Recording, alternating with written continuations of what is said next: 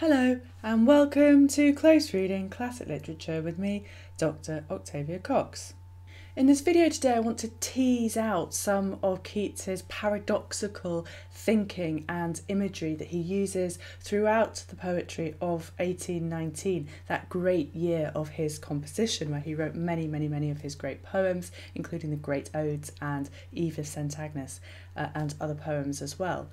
And I'm going to start with a quick literary background to the poem Bright Star, and particularly I want to think about the image of the cold, steadfast star watching the human sphere from a distance. And to do this, I'm going to look at a letter of John Keats's to his brother Tom Keats, and I'm also going to look at a poem by William Wordsworth, who Keats absolutely revered. William Wordsworth in many ways, although he disliked some of Wordsworth's other qualities. But I'm going to look at the Excursion, which was a poem that Keats very much admired. And I'm going to think about the romantic, poetic, sublime and Keats's response to the romantic, poetic, sublime. I'm going to draw on a couple of other poems by John Keats too, which were also written in 1819, so that we can see the development of Keats's thinking. So primarily on Ode on a Grecian Urn, and I'm going to also draw on Ode on Melancholy. And I'm going to highlight the central paradox within Keats's thinking that I think is also relevant to the poem Bright Star. That is, Keats is working through or trying to reconcile the ideas of the cold eternal and the warm human. And the Keatsian idea, almost sort of oxymoronically, of experiencing at the same time, so simultaneously experiencing two seemingly contradictory feelings or experiences or states. So for example, within the same moment experiencing pleasure and melancholy. I'm very briefly going to look at the form of the poem Bright Star, so it's a mixture of Petrarchan and Shakespearean sonnet form, and think about how the poem's form helps inform or helps us to understand the poem's meaning. And then I'm going to move on and close read and analyse the poem Bright Star in detail. So as you may well have been able to tell from this introduction, today's video is going to be discursive in nature because I want to focus on the conceptual side of Keats's poetry and Keats's thinking. So focus on the ideas that he's playing with.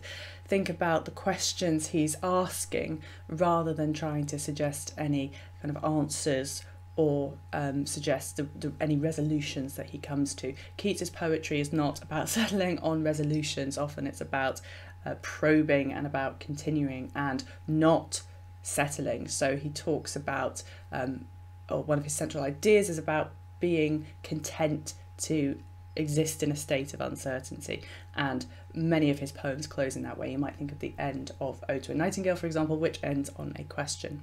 So to start, I'm just going to read through the poem Bright Star. Bright Star, would I were as steadfast as thou art, not in lone splendour hung aloft the night, and watching with eternal lids apart, like nature's patient sleepless eremite, the moving waters at their priest-like task of pure ablution round earth's human shores, or gazing on the new soft fallen mask of snow upon the mountains and the moors. No, yet still steadfast, still unchangeable, pillowed upon my fair love's ripening breast, to feel forever its soft swell and fall, awake forever in a sweet unrest, still, still to hear her tender taken breath, and so live ever, or else swoon to death. So to start then with some background and literary context to the poem. So A few years before the poem Bright Star was written, we think it was written in October to December 1819, although there's some debate about that, but assuming it's written in October to December 1819. A few years before that, Keats had written to his brother Tom Keats on the 25th to the 27th of June 1818. This is when he was going on a walking tour of the Lake District, and he was kind of recording his thoughts and feelings in a journal letter type situation that he was writing to his brother. Now, Tom Keats died of tuberculosis, also known as consumption, in December of that year, so in December 1818. So about a year, less than a year, before Bright Star was written. And as I read through the poem, this idea of death, particularly in the poetry of 1819 for Keats, is really an ever presence. He, nursed his brother. He was a physician. He was a trained apothecary. John Keats was, and he nursed his brother through his dying, and reflected back, obviously, on their love for each other and so on in the year after Tom Keats had died. And indeed, consumption, tuberculosis would be the thing that would go on then to kill John Keats only a few years later in February 1821. But during this walking tour in the Lake District, John Keats is describing his feelings and writing them to his brother. He's walking about in the Lake District, and obviously that is the home of William Wordsworth, the great poet of the period, the great romantic poet William Wordsworth, who was a poetic hero of John Keats's at the time. So this is what John Keats wrote to his brother.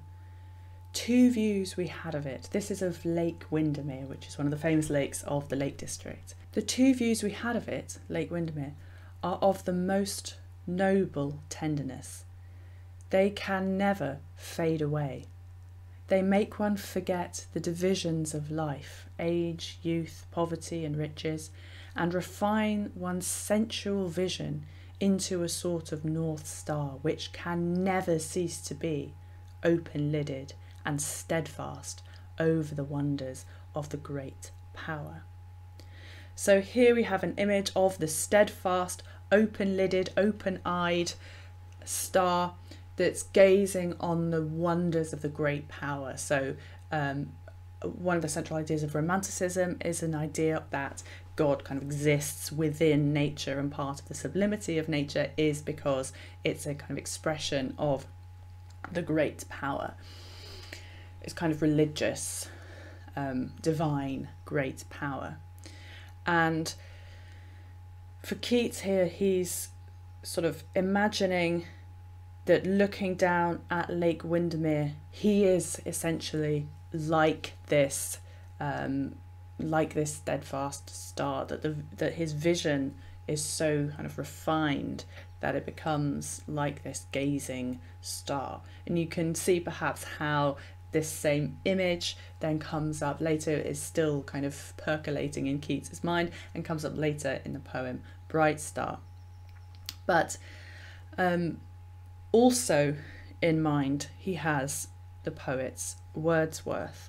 So perhaps because he is in the lakes, which is obviously the home of William Wordsworth, that brought, inevitably, I think it couldn't not if you were in the Lake District at this time. And at this time Keats writes in his letters about being kind of desperate to meet Wordsworth. And you can see that Wordsworth is in Keats's thinking here. Keats especially revered Wordsworth's poem The Excursion, which was published in 1814, and in fact he had twice called the poem one of the three things to rejoice at in this age. So in the Romantic period, when all this kind of wonderful literary work is coming together, the pinnacle many think of English literary history, there are others of course, but this real period when great spirits now on earth are sojourning. They kind of recognised that it was a great moment in literary history. And even at this time, this poem, The Excursion, is one of the three things to rejoice at in this age. So he'd said that in January 1818, so about 6 months before he wrote this letter to Tom Keats. So the other two things, just in case you're interested, are William Hazlitt's depth of taste as a literary critic, and also the paintings of Benjamin Robert Hayden, who was a friend of Keats's. And in fact painted the picture that is in the thumbnail to this video. So in the Excursion, William Wordsworth had written a similar image of a steadfast star. So this is in book 4.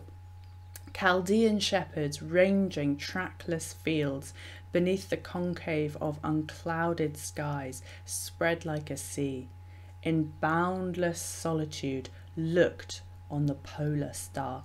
The polar star is the same as the North Star, the pole star, the bright star, as on a guide and guardian of their course, that never closed his steadfast eye.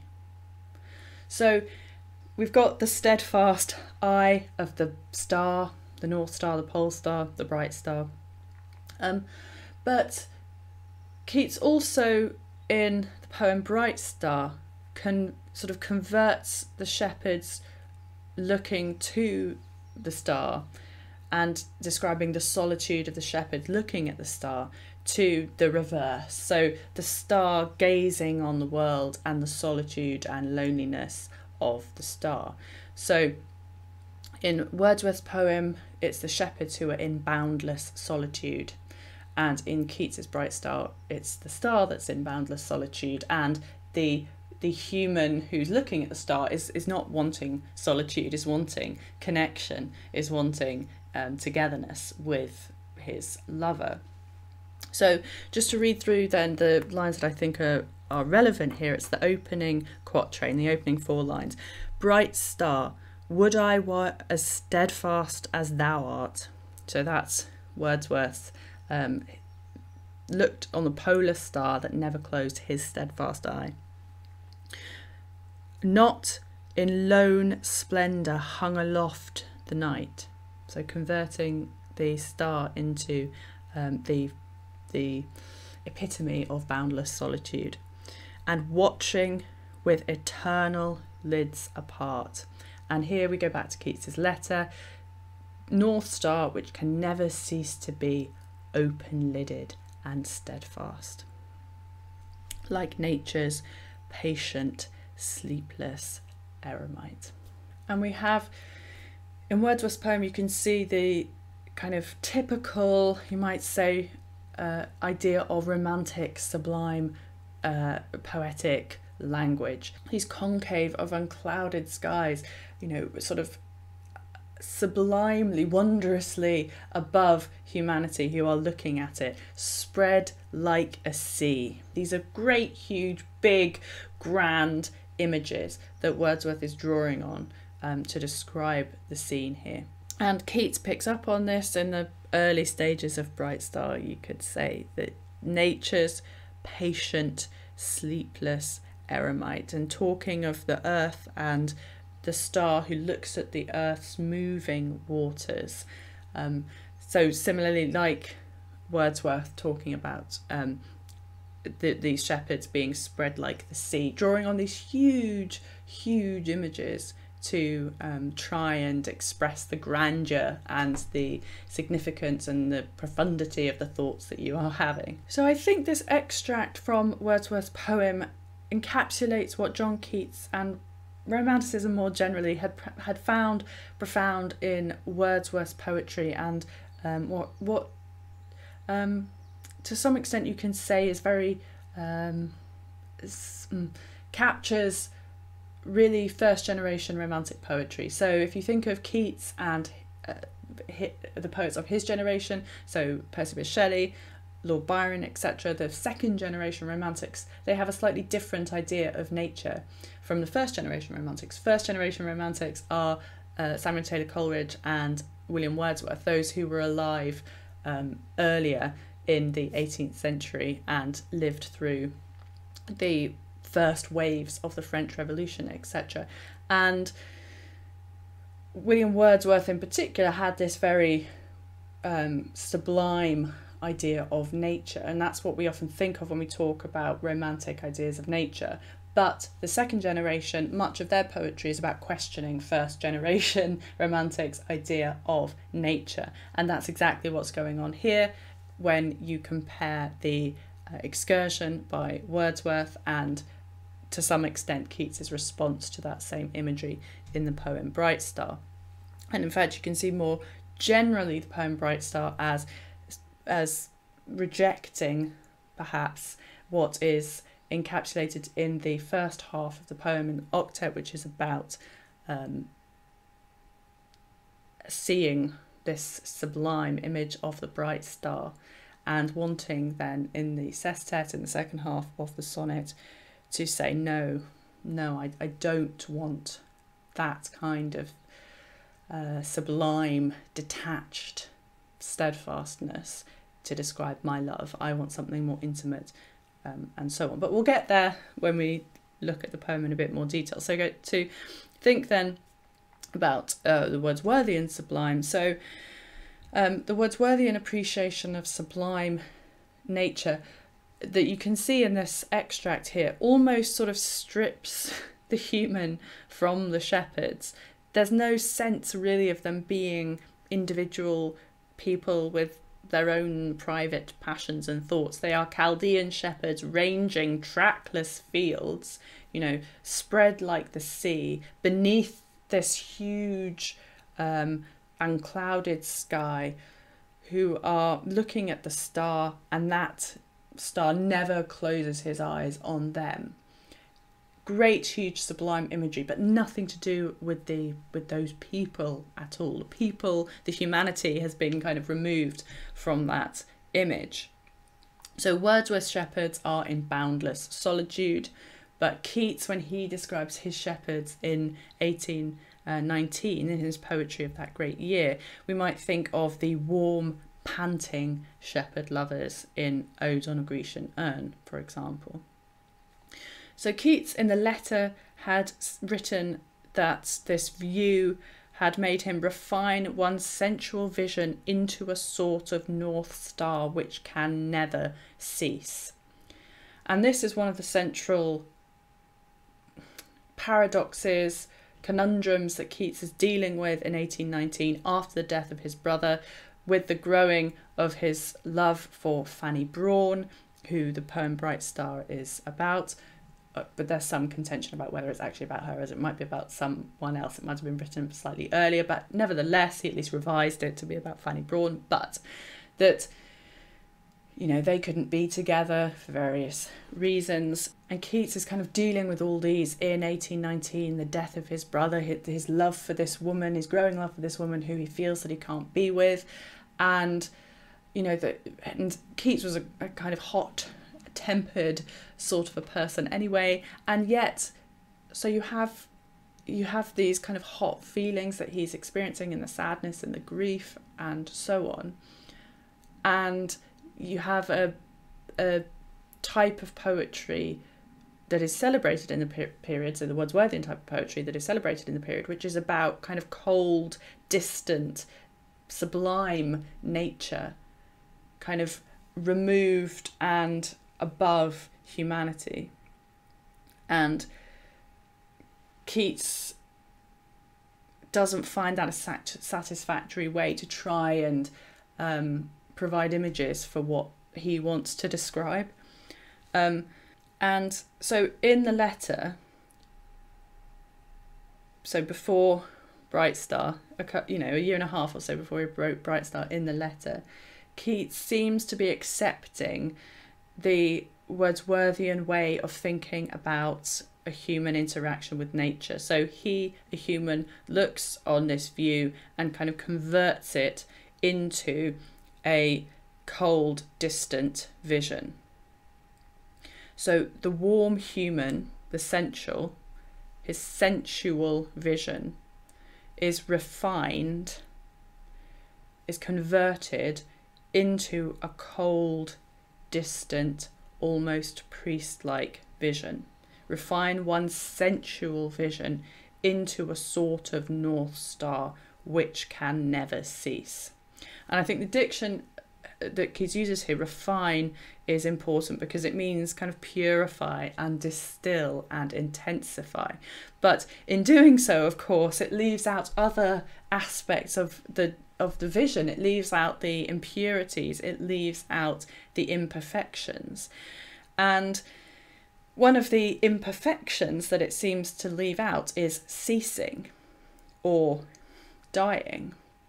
The North Star, Keats writes, which can never cease. So this idea of timelessness and eternity and continuing seems to be being represented here as being a positive, as being comforting in some sense. So moving on then to think about how this relates to the poem Bright Star, instead of converting the human into that cold vision of the North Star, which never ceases to be, Keats seems to have developed his thinking by the time he gets to the poem Bright Star, and instead he wants to find a sense of the sublime, so the idea of that wonder and awe within small, private, intimate human moments with all their imperfections, including ceasing to be. So one of the questions it seems to me that Keats is asking in the poem is, what language and imagery should a poet use to convey the wonder or sublimity of a small human transitory moment? It's a problem for writers and for poets especially, that by the Romantic period there was a poetic language established, the Wordsworthian kind of poetic language established, which you could say perhaps was a hangover from John Milton's Paradise Lost and the epic grandeur of that. But in the Romantic period you have a poetic language for conveying epic grandeur, contemporary language for conveying contemporary epic grandeur, but that the Lake District is a sort of subject matter that you can say profound things about, and you can describe the sublimity of your vision of nature when you look at the Lake District, for example. And you can see that in such poems as Wordsworth's The Excursion. But what if you want to convey a sense of epic significance, if not epic grandeur, about a fleeting human experience? What if something in your life is as profound as Lake Windermere, the vision of Lake Windermere? What language do you use? Because does the language of epic grandeur describing sublime, romantic sublime nature work when you're trying to talk about a little tiny human moment? So I think the whole of the Bright Star poem is about wrestling with wanting essentially those two things at once. So wanting the cold, distant, eternal, and the language that you might use to describe that epic sublimity, and the warm, intense human that is by nature transitory, that must cease. So to sort of think about this a bit more and tease this out a little bit more, I'm going to compare some of the central ideas I think there are in Bright Star to two other poems of John Keats's that were written slightly earlier in 1819, that is in about May 1819. A few months before we think the poem Bright Star was composed. So I'm going to look at Ode on a Grecian Urn and also Ode on Melancholy, and I think they help draw each other out. So I want to show John Keats's continued thinking and how it develops and progresses, and he's obviously wrestling with the same concerns during that great year of composition for him, 1819. So Ode on a Grecian Urn.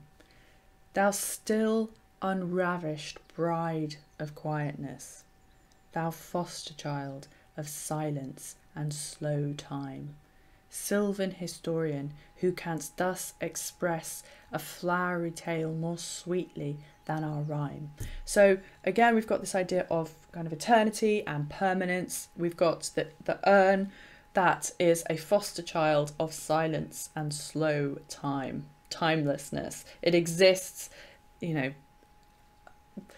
metaphorically for an eternity, even if of course an urn won't actually exist forever, but still there's a kind of symbolically it has existed throughout generations. So it's the opposite of a kind of intense moment of passion. But even from the opening, there is a sense that there is some unease. Thou still unravished, bride of quietness. And I'll get on to why that should unsettle us from the beginning a little bit later. So what leaf-fringed legend haunts about thy shape, of deities or mortals or of both, in Tempe or the dales of Arcady? So the speaker here, the narrative voice, is asking the urn, what's described on you? What are the kind of details and pictures that are described on the outside of the urn? What men or gods are these? What maidens loath, what mad pursuit, what struggle to escape, what pipes and timbrels, what wild ecstasy. So what's depicted on the urn is the wild ecstasy of human passion. So the mad pursuit of love, and you can think of the pastoral here with the shepherd figure, the piping shepherd who's chasing his shepherdess lover in wild pursuit, in mad ecstasy. So this real kind of human intensity is depicted on the outside of this permanent urn. Heard melodies are sweet, but those unheard are sweeter. Therefore ye soft pipes play on, not to the sensual ear, but more endeared, pipe to the spirit ditties of no tone. So the speaker here is thinking to himself, I'm going to assume it's a he, heard melodies are sweet, but those unheard are sweeter. So it's, as I was talking about earlier in Keats's letter to his brother, it's about the idea of converting the sensual, so the human sensual, into something else. So here, the actual heard melodies, so the sense of hearing is sweet, but it's not as sweet, it's not as pleasurable as imagining what the figures on the urn are piping. So kind of imagining what those shepherds are piping is more sweet than it would be actually to hear some piping. So the speaker says, you know, I'm going to carry on imagining what is being played. Ye soft pipes play on, these imagined pipes play on, not to the sensual ear, so not actually to my real human experience, but to the spirit ditties of no tone, to my imagination. Fair youth, beneath the trees, thou canst not leave. So he's now talking to the youth, the shepherd, on the urn, who's depicted on the urn, lying beneath the trees. Thou canst not leave thy song, nor ever can those trees be bare. So it's kind of solidifying this moment forever, because the trees can never be bare. There can be no change here. The trees will always be full of leaves. Bold lover, never, never canst thou kiss, though winning near the goal. That means you're just about to kiss. The shepherd is just about to kiss the shepherdess. Always, always just about to kiss the shepherdess. In this kind of pitch of emotion, in this high, you know, beautiful moment of emotion, this shepherd is caught forever. And the speaker of the poem is saying, my God, isn't that wonderful to be there forever, to be just about to kiss your lover forever? Wouldn't that just be the most amazing thing, to be like that forever? Because do not grieve, for she cannot fade. So she can't die, she can't decay, she cannot fade. She'll stay like that forever as well. Though thou hast not thy bliss, So even though this is suggested as being wonderful, at the same time, there's still the idea coming in that you don't actually have any bliss then. Though thou hast not thy bliss, forever wilt thou love, and she be fair.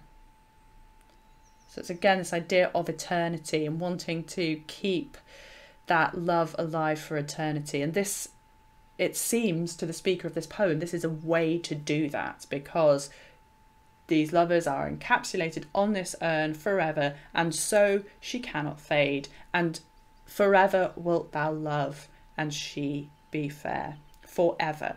And we'll see when we get on to looking a bit more at Bright Star, the idea of forever comes very much into Bright Star, as indeed does the idea of still, which relates to. And then we move into the third stanza, and I always think of this stanza as being a bit like The Lady Doth Protest Too Much. Just how many times can the speaker say happy? Happy, happy, happy, happy, happy. It's really over-egging the pudding. Happy, happy boughs that cannot shed your leaves. Again, this idea of eternity and not being able to die. You cannot die, you cannot shed your leaves, you cannot decay, nor ever bid the spring adieu. And happy melodist unwearied. You know, that this the figure piper can pipe forever and never get tired of it. Forever piping songs, forever new. More happy love, more happy, happy love, forever warm and still to be enjoyed. Forever warm and still to be enjoyed. Doesn't that just sound wonderful? The speaker is suggesting. Forever panting and forever young. All breathing human passion far above, that leaves a heart high sorrowful and cloyed, a burning forehead and a parching tongue. So here the speaker is saying that this state of sort of suspended animation that the people on the urn are in, that they're forever happy, forever warm and still to be enjoyed. And in a way that is a purer or a better love than real life love with breathing human passion, that it's far above that, because real love is never always that happy, never always that forever panting and forever young, forever warm and still to be enjoyed, because real life human breathing human passion leaves a heart sorrowful, high sorrowful and cloyed. And it gives you a headache, a burning forehead and a parching tongue. You know, that it leaves you kind of uncomfortable and in pain sometimes. Whereas the figures on the urn are unwearied. They never get tired. The final stanza begins, "O Attic shape, fair attitude." And we might think of this as commenting on actually the kind of performative nature of these figures on the urns, actually, that they're only in an attitude. So back in the 18th century, attitudes were a kind of acting style, that you would get into a particular attitude and that would convey some feeling, and then you sort of get into another attitude and that would convey a different feeling. And it's drawing on that idea that these are just in the shape of describing a feeling, and actually maybe they're just that. Maybe it's just a kind of surface position. It's human, all breathing human passion far above. So what is something that's above breathing human passion? Maybe it's just the shape of a pair of lovers, rather than everything that comes with all the impurities of breathing human passion. So, O Attic shape, fair attitude, with breed of marble men and maidens overwrought. And there's a little joke there that the emotions of the the men and maidens on the urn are overwrought because they're overcome with emotion, but also the urn is itself, or those figures on the urn are overwrought because they're wrought, they're made, they're constructed over the urn. Of marble men and maidens overwrought with forest branches and the trodden weed, thou silent form dost tease us out of thought, as doth eternity, cold pastoral. So in this poem then, the speaker admits or realises that thinking about all this stuff teases him out of thought. That he sort of thinks about it so much and goes over it and over it and over it again that it gets to a point where he can't really think at all. You know, it teases you out of thought because you go over it and over it and over it, and then it becomes so kind of knotty that you can't see the wood for the trees. And that's the same idea that he has. So this idea of how do you hold on to a fleeting moment of human passion? What's the best way to keep it? Because a transitory human moment, if it's transitory, then it's died, it's gone, it's decayed. And what if you don't want to let it go? What if you want to keep hold of it? How do you do that? And that's what this poem is thinking through. That silent form, though, so the urn, you're teasing me out of thought. And that's the same also with the idea of eternity, the idea of forever, which also is a very important idea in the poem Bright Star. And the speaker then comes to the conclusion that this urn actually is just a cold pastoral, and it denies the kind of heat of humanity, breathing human passion far above. So although it seems to depict something warm, forever warm and still to be enjoyed, actually it doesn't provide any human warmth at all. It is merely cold and distant and kind of unengaged really with the intensity of human passion.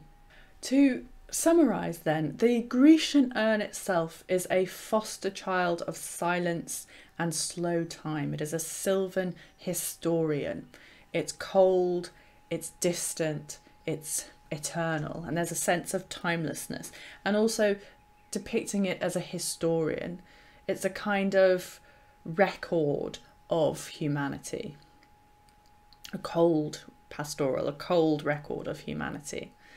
The Grecian urn depicts on it human lovers in a state of wild ecstasy, just about to kiss, just about to have physical sensory experience. That is warm, intense, human. In the first three stanzas of the poem, Ode on a Grecian Urn, the narrative voice celebrates the state of the humans depicted on the urn as ideal, or at least seems to want to be depicting them as ideal. They're in the moment of ecstasy, never to decay as they cannot fade. They are forever young. In the language of Bright Star, this is a way to have perhaps steadfast love. Forever wilt thou love. It's almost a command. Forever wilt thou love. You will love forever. So the narrative voice, after initially celebrating what the urn represents, seems to begin to find dissatisfaction. That in fact the urn is all breathing human passion far above.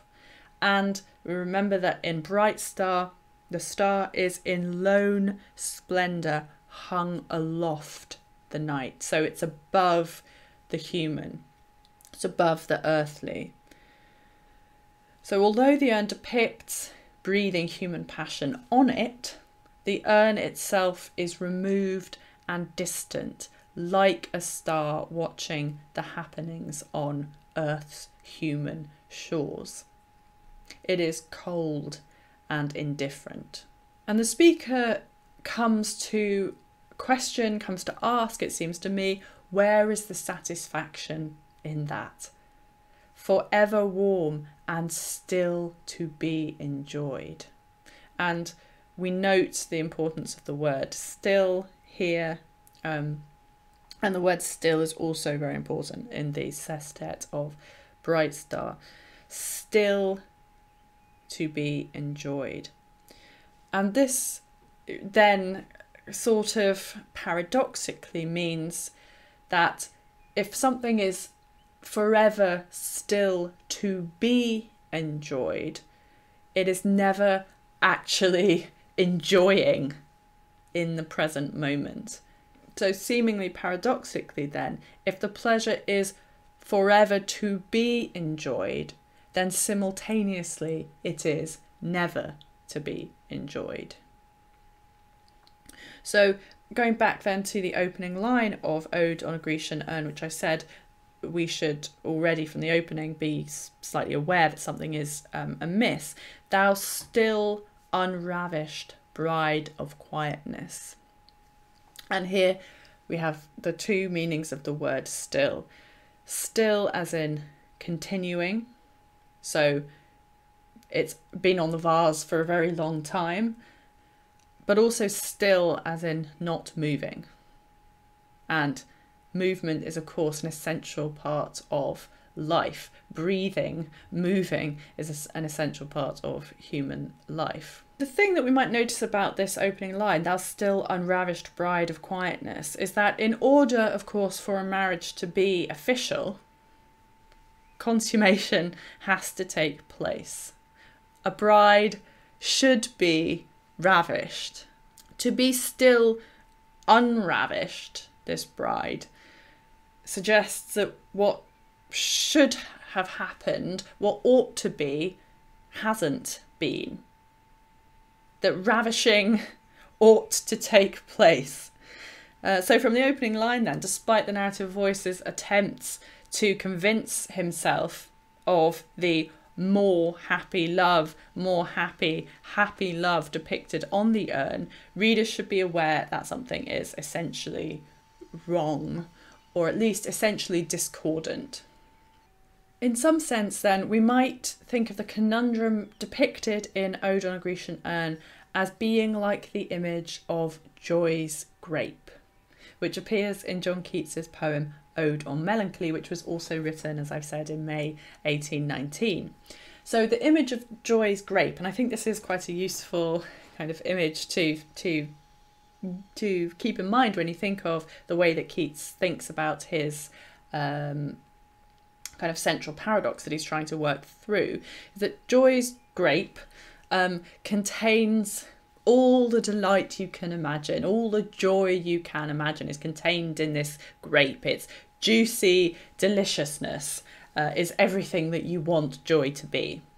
But what is the point of merely having Joy's grape at arm's length, or just looking at Joy's grape? If you've got this grape of joy here, what is the point of just looking at it? What is the point of having Joy's grape if it is forever to be enjoyed? At some point, one should, in the language of the poem, burst Joy's grape against his palate fine. At some point, you actually have to experience eating the grape. Otherwise, you won't know what the joy within the grape is. You actually have to enjoy the delights and joys of eating the grape, even though you know that the grape will then be gone. So how does all this relate to the poem Bright Star? Well, applying these notions to John Keats's Bright Star poem, the narrative voice seems to be wondering, what is the point of the star's steadfastness if it is only ever distant and watching? if the star only watches the earth's human shores, but does not engage with it? You know, is that the kind of steadfast love you want if it's distant and cold and removed? Ode on a Grecian Urn closes by raising the dizzying thought of forever, which Bright Star also engages with. Thou, silent form, dost tease us out of thought, as does eternity, cold pastoral. And Keats returns to the puzzling idea of eternity in Bright Star and the oxymoronic closeness of forever and never, which seem to be completely distant. If something is forever, surely that's totally the opposite of it being never. And yet it seems that actually those two are very, very closely related, as Keats is teasing out. This is the teasing out of eternity. The poem Ode on a Grecian Urn is about how art conveys human passion and emotion, and the necessary conversion within art, whether on an urn or in a poem, of the momentary and transitory into the fixed and eternal. Whatever art form is being used, it is a fundamental conundrum, a fundamental paradox, that if you were just trying to describe a breathing human moment of passion, if you write about it in a poem or if you create an urn with it on, you are converting the temporary into the eternal. And, you know, Keats seems to be constantly asking whether art does this satisfactorily or not. And I think that Keats is asking similar questions in Bright Star. So you've got many layers of questions going on. You've got that kind of fundamental thought. How do you take a small moment and hold on to it in some way in your kind of everyday life? But also, how do you do that in art? How do you do that in poetry? And what language do you use to describe it? Do you use romantic, sublime nature imagery, or is there another language to use to try and capture these small, intimate human moments?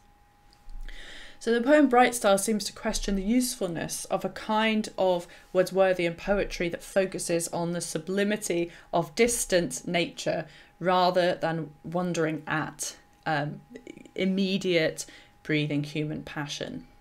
So Bright Star asks, how might poetry translate a reverence for nature? And, you know, we can see that this idea of reverence, a kind of religious reverence to some extent, in the religiously inflected language of eremite, priest-like and pure ablution in the octet of Bright Star. So how do you take those same feelings of kind of awe-inspiringness and apply them to temporary human interactions? To run through the form of the sonnet very quickly. So Bright Star is a sonnet, and it is a mixture of sonnet forms, the Petrarchan and the Shakespearean sonnet form. I've spoken before in another video on Charlotte Turner Smith and her sonnet written at the close of spring, about how she combined the two forms and she tried to get the best out of the two forms. And Charlotte Smith is often referred to, seen as a proto or pre-romantic poet. And in particular, her elegiac sonnets from 1784, and written at the close of spring is one of those sonnets, had a big influence on romantic poets, especially in her evolution of the sonnet form and trying to get the best of both worlds and having both the Petrarchan and the Shakespearean, which Keats does here, I think, in this poem. So how does he combine them? How does Keats combine the two forms? Well, in terms of the rhyme, it's a Shakespearean sonnet, sometimes called an English sonnet. So the form of the rhyme in this form of sonnet is that you have 3 quatrains, so that's 4 lines. A quatrain is 4 lines grouped together. And then you have a concluding couplet, so 2 lines grouped together. And the rhyme scheme is very sort of straightforward: A, B, A, B, C, D, C, D, E, F, E, F, G, G. But in terms of the overall structure of the sonnet, this poem, Bright Star, is Petrarchan, sometimes called an Italian sonnet. Petrarchan sonnets are made up of octets, so 8 lines, and then you have a volta or a turn, so a kind of pause. Sometimes it's put into 2 different stanzas, sometimes it's all one stanza, but still there has to be that turn. And then there is a sestet, which is 6 lines. So the conceit of a Petrarchan sonnet is that the octet establishes an idea or a thought, then you have this break, and then the sestet reflects back on and often challenges or questions or interrogates the certainty of whatever was outlined in the octet. So John Keats here in Bright Star retains the octet, volta, sestet form of the Petrarchan sonnet. There's a clear volta between lines 8 and 9, and the sestet very much develops what was outlined in the octet. Keats also retains the final couplet of the Shakespearean sonnet form, and what that does kind of traditionally is that it's supposed to bring some kind of resolution or conclusion.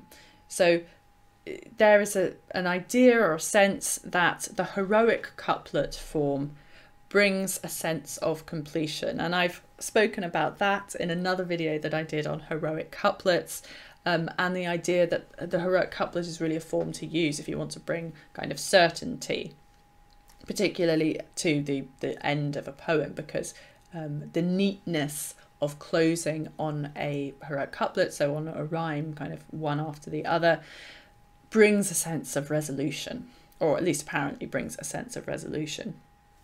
And the diction here in this poem highlights the mixture of the 2 forms. So the opening line of the octet has stedfast in it.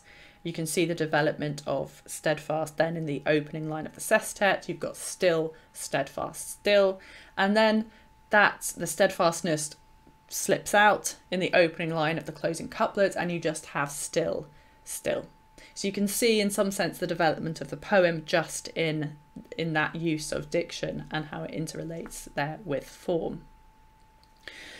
So the mixture of the Petrarchan and Shakespearean sonnet form then allows for greater development within the poem. So the questioning mode of the sestet unsettles the apparent certainty of the concluding couplet here in this poem.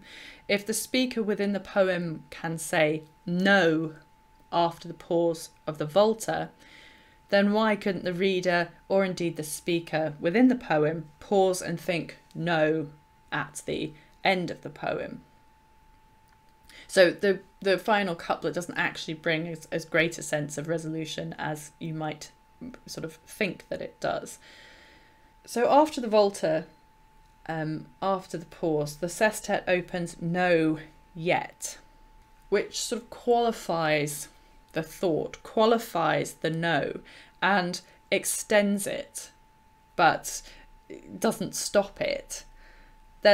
You might say there could be a perpetual sense of no yet, no yet, no yet. That the no doesn't actually bring a sense of a final answer and just saying no. It's no yet, no yet. And that's the teasing out of thought, that you never actually settle on a no or on a yes. And the concluding couplet of Bright Star, which is accentuated, as I've said, in the rhyme of the closing couplet, the heroic couplet, and the rhyme of breath and death. So the rhyme seems to offer a pleasing concluding certainty, which you get with rhyme, but actually offers something far less settled.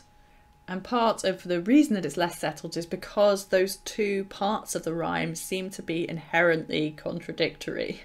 So it suggests that we humans should try to exist in the paradoxical state of embodying opposites at the same moment.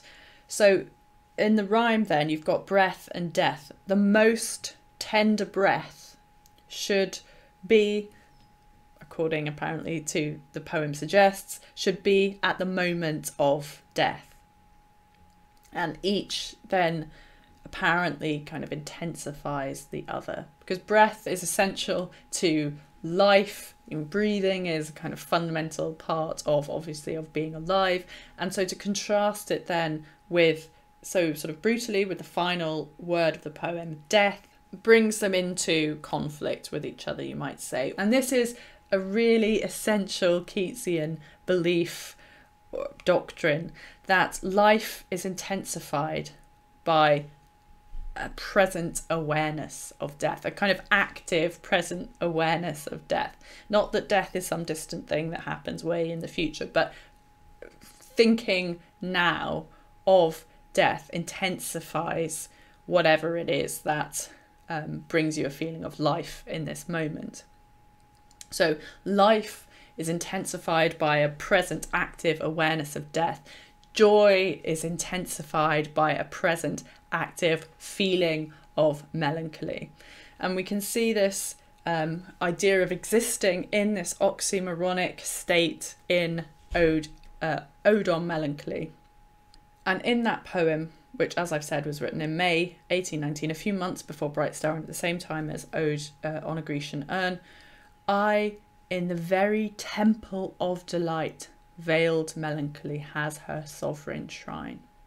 So even in the moment that you are celebrating or experiencing something delightful, you must revere and respect melancholy. So even in the moment that you are in the temple of delight, there is a shrine still in that moment to melancholy. And John Keats talks about existing in this oxymoronic state in his real life too. So in a letter from John Keats to Fanny Brawne, who I already mentioned, his lover who he can't be with because for financial reasons and because of health reasons too. So he writes to her in July 1819 on the 25th. So again, the same year, 1819, when he's thinking through all these ideas, particularly relevant, I think, to the sestet of Bright Star. So Keats said, "I have two luxuries to brood over in my walks. Your loveliness, which we might think of as the temple of delight, and the hour of my death, veiled melancholy. Oh, that I could have possession of them both in the same minute." So that's kind of central, fundamental to Keats's thinking, and the idea of possessing both those two extreme feelings, the kind of pinnacle of loveliness, the pinnacle of love, and death, melancholy, at the same minute, in the same minute. As I've said, this idea of each feeling intensifying the other feeling because they exist at the same time. But there's another thing I think that this quotation suggests, which might help us to understand Bright Star, which is about wanting to choose the moment of death at a pinnacle of human happiness or loveliness or delight. So in Ode on a Grecian Urn, the moment of wild ecstasy, of mad pursuit, the moment, the height, the pitch of love, of warm human love, had been petrified, had been ossified, had been converted into stone, cold, hard marble. Later, still puzzling over that same conundrum, how do you hold on to that moment of wild ecstasy? In Bright Star, the poet seems to be puzzling over that idea and perhaps suggests that rather than trying to hold on to that moment forever, it would be better to die in that moment of wild ecstasy. So instead of fixing it forever in hard marble, it would be better to simply die. That would be the kind of the way to intensify that feeling to a pitch. And you might think, for example, of Ode to a Nightingale, now more than ever seems it rich to die, to cease upon the midnight with no pain. This idea that Keats has in this period of his life when he's thinking about the best moment to die and how to find the right moment to die. And perhaps this would be it, you know, at a moment of high human intensity and passion, perhaps that would be the best moment to die. A problem that the speaker is confronting within the poem Bright Star, one of the central paradoxes, is that he would like to stop all change, become unchangeable, to freeze things at one exquisite moment. But the speaker realizes that doing so would be the opposite of actually living life, that life is change, that life necessitates change, that even as you lie on your lover's ripening breast, you know that decay is on the horizon. And given that you know decay is on the horizon, is it better just to die before decay happens? So turning now then to the poem Bright Star, and as a whole, the movement between the octet and the sestet, I think, can be kind of summed up by saying that in the octet, the star gazes on the earth, it is detached and watching. And in the sestet, in the second half of the poem, the speaker looks at, yes, but also wants to engage with his lover. He wants touching, he wants experience. And the poem asks, how do you convert the enduring timelessness of the star? How do you convert that to the temporary intimacy of experiencing time with your lover? Humans are not timeless. And how do you kind of cope? How do you cope with that thought, that ever-present thought for Keats? You know, in some sense, you might see the star as being like the nightingale in Ode to a Nightingale, in that the nightingale floats far above the earth, just as the star does, whereas the humans who are on the earth are aware of the weariness, the fever and the fret, here where men sit and hear each other groan. That, you know, the nightingale can escape, or the star can escape the kind of decay of humanity, but we are not symbolic nightingales, we are not the North Star. So how do we kind of cope with knowing that our time is temporary? So Bright Star, it's an apostrophe to the North Star, to the polar star, to the pole star. Would I were as steadfast as thou art, not in lone splendour hung aloft the night, and watching with eternal lids apart, like nature's patient, sleepless eremite, the moving waters at their priest-like task of pure ablution round earth's human shores, or gazing on the new soft fallen mask of snow upon the mountains and the moors. Great sublime imagery here. We've got it all. We've got the sea, we've got mountains covered in snow, we've got moors, we've got stars. Beautiful sublime imagery. And the speaker desires the steadfastness of the star, but without the solitude. Would I were as steadfast as thou art. You know, I want my love to continue, not in lone splendour hung aloft the night. So I don't want to be alone, though, like the star is. I don't want that solitude. Instead, the speaker longs for human connection with another. So this lone star is personified. It's watching with eternal lids apart. It's like an observing artist. It's uninvolved in events. It's just eternally watching. And what is it watching? It's watching Earth's human shores, which is really interesting because the speaker of the poem then brings in the idea of the human, but it's a very disconnected idea of human. This isn't, watching humanity and the intricacies of what it is to be a human and love and think and feel and etc. It's thinking of the human in terms of Earth's shores. Kind of, here is the star looking on Earth as a kind of whole, with all humanity sort of distant and cold. I mean, like the Chaldean shepherds that Wordsworth was describing earlier. So this star is like nature's patient, sleepless eremite. Patient, again, the idea of timelessness.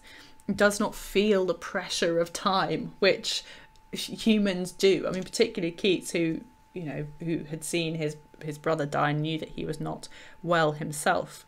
So an eremite is a hermit or a recluse. Again, this idea of solitude, which the speaker is rejecting.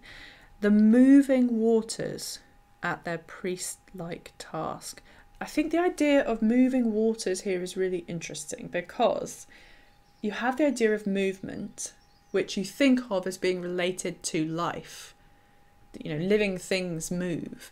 Breathing, and when you're lying on a lover's chest, you can feel the movement of the chest. But waters, the sea, is not a living thing. So you've got a kind of false living to some extent in this image of the moving waters. It's a really interesting image, I think, there. So the moving waters at their priest-like task of pure ablution, the idea of cleansing round Earth's human shores. And as I said, it's bringing in the idea of human, but human here is kind of oddly removed. A bit like moving waters sort of suggests life and movement, but the living is oddly removed. The living that goes on Earth is oddly removed.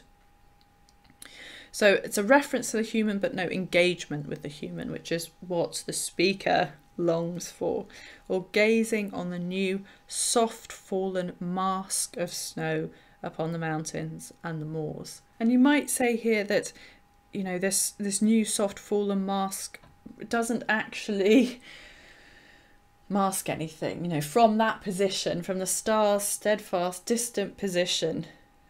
The mountains are still mountains, even if they're covered in snow. And if we compare the two uses of soft, we can also see some of the difference.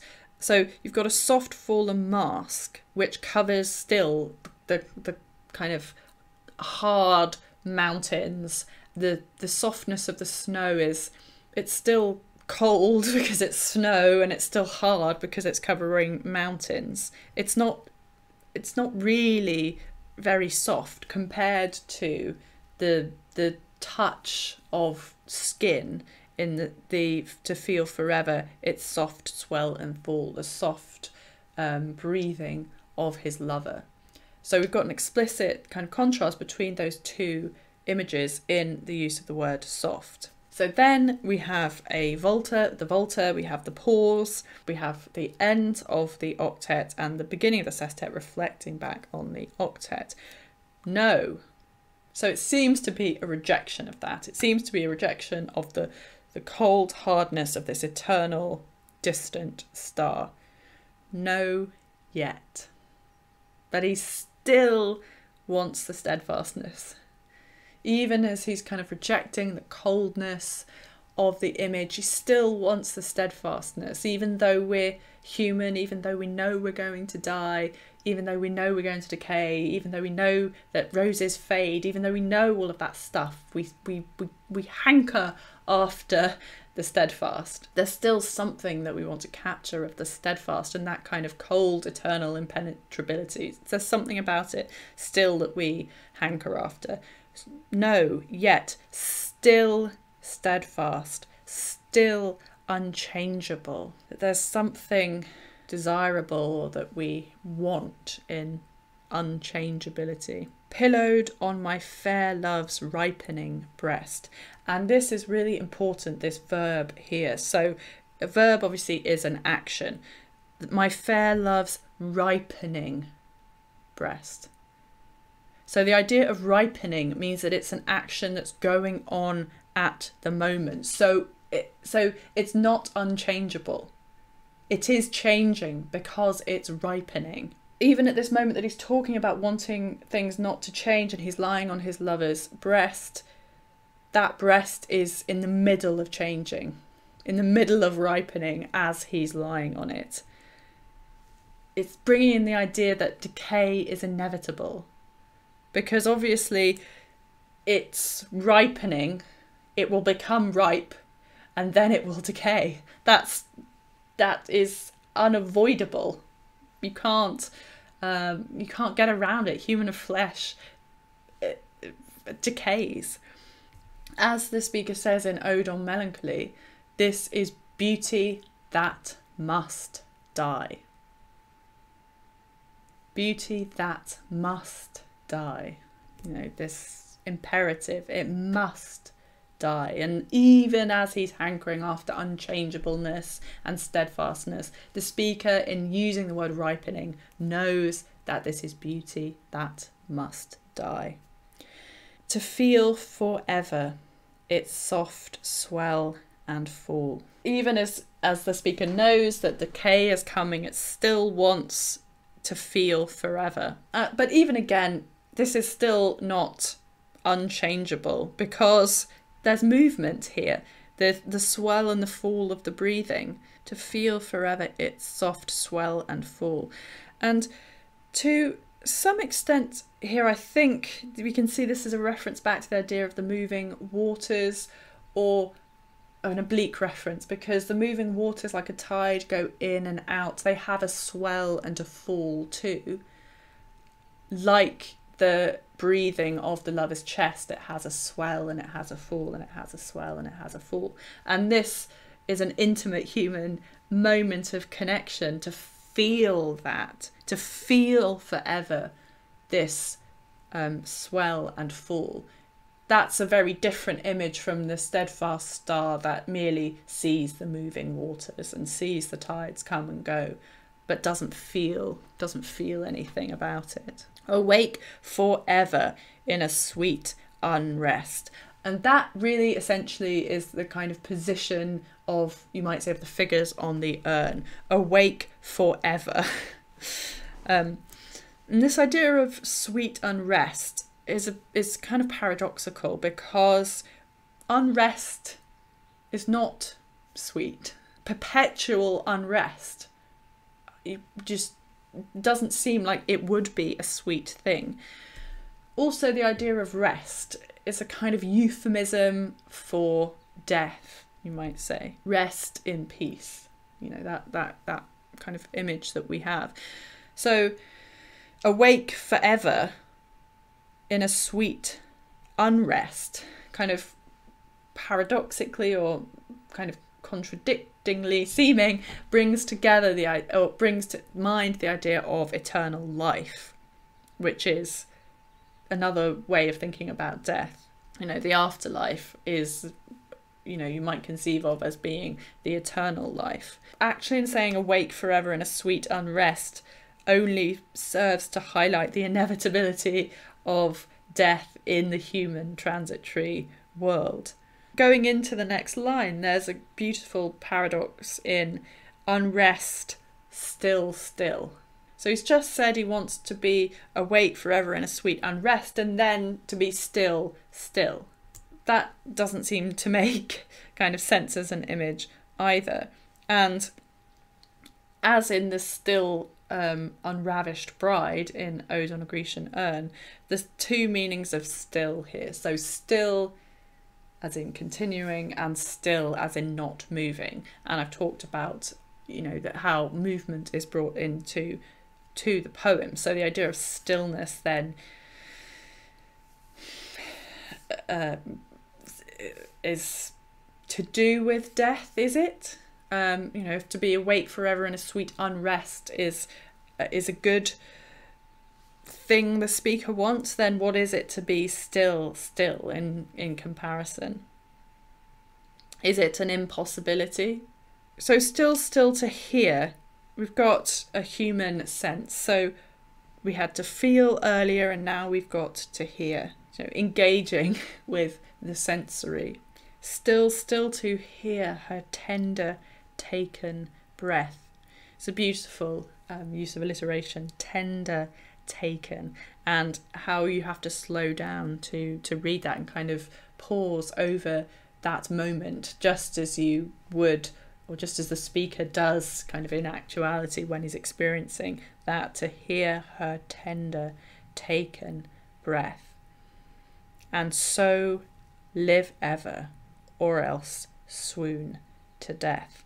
So as I've said, this final couplet, breath and death, it kind of exposes the essential paradox of the position, which is that breath is the essence of life and death is the end of life, or the absence of life. But at the same time, again, seemingly paradoxically, death is the moment of bringing about eternal life. You know, if you're thinking in a religious sense, and there is religious imagery in the beginning of the poem, so is death the kind of the boundary into the eternal life? And in that sense, is that the way that you can keep that the moment of high passion and kind of bring it into eternal life? So on the urn, you have the figures just about to have this moment of ecstasy, that they're in, you know, this moment of passion, etc., and they're kind of frozen in that moment forever. So instead of that, which doesn't seem to be satisfactory in a number of ways, what if at that moment of high passion, that kind of the most intense moment of love you can imagine, what if at that moment you die, and that's the moment when eternal life begins? So you've sort of begun eternal life in the highest state of kind of joyous feeling that you can imagine. Maybe that's the way to capture and retain and hold on to and find some way of making that love steadfast, by dying at that very moment. So on the one hand, the final line seems like a paradox, and so live ever. So take that moment and that be the moment that you live forever. And then, or else swoon to death. It seems like maybe the speaker, or other critics have said that the speaker at this moment is kind of abandoning thinking about the paradox, kind of taking the, you know, it's just like, okay, I can't find a way to capture this moment forever, and so if you can't capture it forever, then at that moment you have to kind of abandon life, and maybe that's the moment then to die. So there's that reading, and so live ever, or else, you know, if you can't keep that moment and make that last forever, which the speaker apparently can't find a way of doing, because you can't turn yourself into a marble man and keep it like that forever. So if you can't do that, you might as well just die. So you could read it that way. But then at the same time, as I've said, you might see that as the moment of death, that then if you have the moment of death at a pinnacle moment, and that's when you start eternal life in the afterlife, perhaps that's how you can keep that moment of passion kind of eternally alive to some degree. And that's a kind of paradox, that you keep it alive through death, through the moment of death. And also that is a way to, I was talking earlier about how you bring in the sublime and the sublimity of nature and the great power, how you might combine that with human, and perhaps that is how you do it. So the way to bring those two things together is by uniting them at the moment of death. So you unite the human and the sublime at this kind of moment of transition, because the sublime idea is that you're beginning everlasting life, and the human is that you're doing that at this moment of kind of human intense passion. Thank you very much indeed for listening to this long discursive video on this kind of wonderful, beautiful poetry of this period that's so kind of complex and still, I think, teases us out of thought. Remember, if you like what I do here on my channel where I analyse classic literature, then do subscribe, and if you have liked the video, then do press the thumbs up button. It does help me out, as I always say, in YouTube's algorithm. And I'd really love to know your thoughts on John Keats's paradoxical imagery and thinking, and this kind of huge knot of issues that he's trying to wrestle with and trying to grapple with in this great year of his poetic composition in 1819. So do let me know how you interpret John Keats's paradoxical thinking in his poem Bright Star. I'd love to know your thoughts.